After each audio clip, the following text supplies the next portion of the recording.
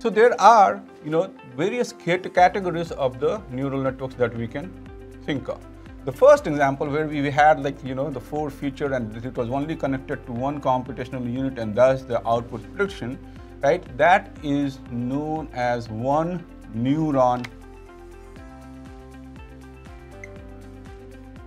architecture.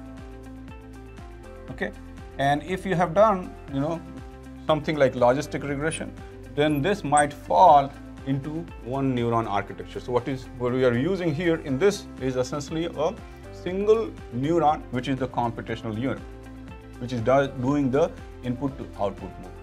The second category of neural networks are something that we covered, in the last slide, where between the output layer or output neuron, there is a set of neurons present in what is known as the hidden layer. And the reason this is known as hidden layer is this is something that is in between the input to output. So this is input and this is the output. This hidden layer does not see the data level of the input and output. It basically takes something and outputs, and that's why it's known as hidden layer. But in case you have one single hidden layer, right, then this network is essentially known as shallow network. So this one will be known as shallow neural networks. Okay. And what is the defining feature of shallow neural network? It will have essentially a single hidden layer in it. So this class of models where only one hidden layer is there in the overall neural network, that is known as shallow neural networks. So those are the basic ones that has been used widely since 90s and then early 2002. And these two class, single neuron or single shallow neural networks, were very, very prominent. But what has changed recently, in last 10-15 years, is now we have ability to go what is known as into this deep neural networks. So let's understand what these deep neural networks are. So instead of having a single neural network, single hidden layer, you essentially can have multiple hidden layers in the neural network. So if the number of hidden layers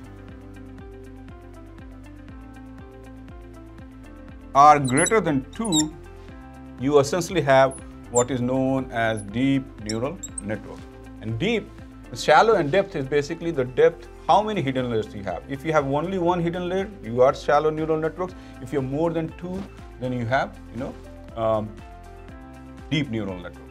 So what are the things that changes and why we want to move and why we want to do deep neural networks?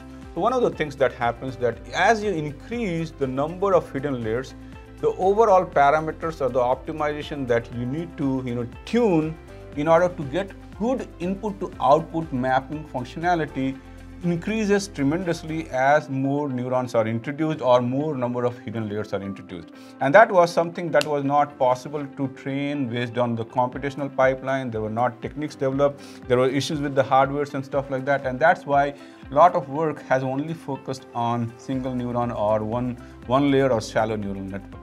But with the advent of high computing and also advent of new algorithms in just 2008 or surrounding like that, we now have ability to process the computational pipeline and have computational pipelines that allows us to train this multiple hidden layer units, and that gives us higher accuracy, and the accuracy has been found to be dramatically different and higher than what you can do for shallow neural network. Now, you might have learned, other machine learning algorithms before, and typically some of those classical machine learning algorithms were performing better than shallow neural networks. And that is why, even though the neural network field exists for more than 30 years now, it was not getting that prominent. But with the advent of this idea that we can have multiple hidden layers and we can train, these deep neural networks, really brought neural network again into the prominence, and